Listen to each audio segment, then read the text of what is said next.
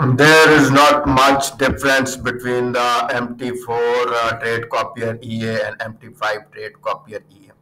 Once you post the signal on the Telegram, both these EAs are going to immediately read those signals and open the trades.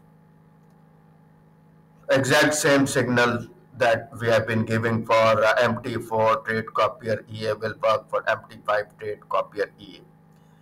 But behind the scene, there's some difference between MT4 trade copier EA and MT5 trade copier. We'll be using these classes: trade order info, position info, symbol info, see history position info, account info.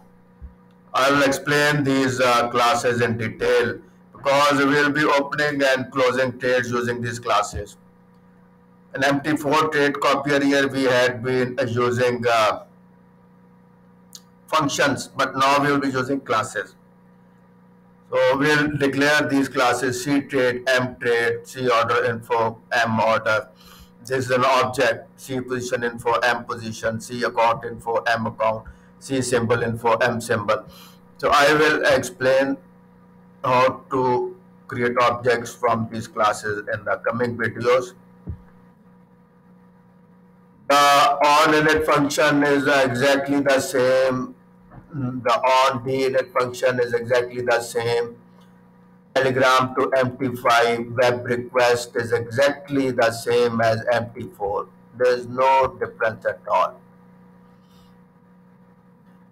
And these how these functions are executed, all these signals are implemented exactly the same. So there is no difference, and I've explained these things in very detail in the previous sections. The difference will come when we have this calculate normalized digits. Will be using different function: symbol info integer, simple info integer instead of market info. Rest is same. Calculate lot size is also some little bit different because we'll be using symbol info double instead of market info.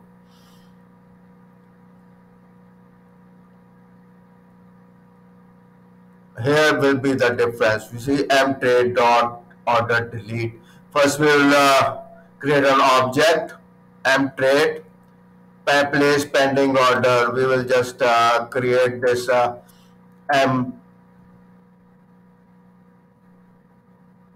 trade object that has been created in the very start, and then we'll use this to open and close the trades.